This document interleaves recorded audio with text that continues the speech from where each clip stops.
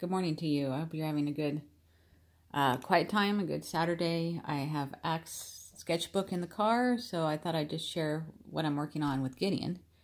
Judges 6:7, and it came to pass, it happened, when the children of Israel cried out to the Lord because of the Midianites. Help us, God, says Midianites, that the Lord sent a prophet to the children of Israel. A prophet went to give the word of God to the Israelites. Go give them a message. God sends out the prophet, who said to them, Thus says the Lord God of Israel, I brought you out of Europe, out of Egypt, God brought you out of Egypt, out of toil and slavery of Egypt. So the prophet's telling the Israelites, here's a prophet over here.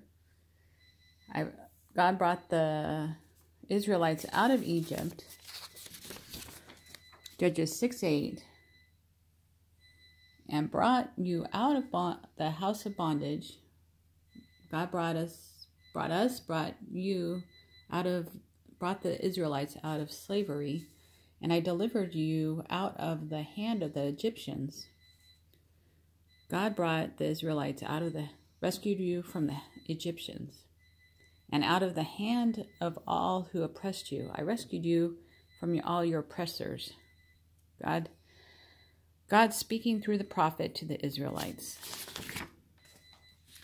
Judges 6:9, and drove them out before you.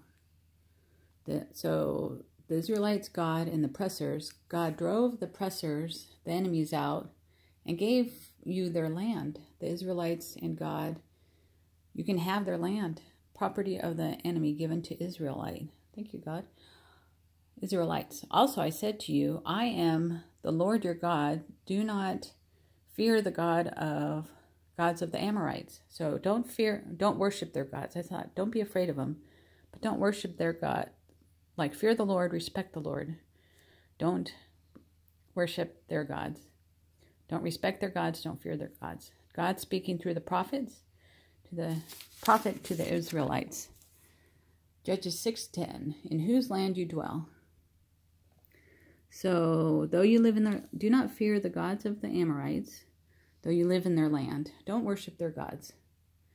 But you have not obeyed my voice. Israelites always do this. I am the Lord your God. Do not worship their gods. You haven't listened to me. The prophet tells the Israelites, or God tells the Israelites. Judges 6:11, now the angel of the Lord came. I love drawing angels. Angels are all around us, right? And sat under the terebinth tree. So a terebinth tree is like an oak tree. Circle your favorite angel. I drew a lot of angels. This one, this one, this one, this one, this one. So the angel came and sat under the oak tree. Judges 6:11, which was in Ophrah, which belonged to Joash the Abiezrite. This oak belongs to Joash. While his son Gideon, father and son, Joash and Gideon, the son Gideon threshed wheat in the winepress in order to hide it from the Midianites. So Gideon is separating the wheat grown from the plant, and he's hiding it from the Midianites. A winepress is used to crush grapes and to make wine. So Gideon is in there hiding the wheat from the Midianites in the press, in the wine press. So I'm running out of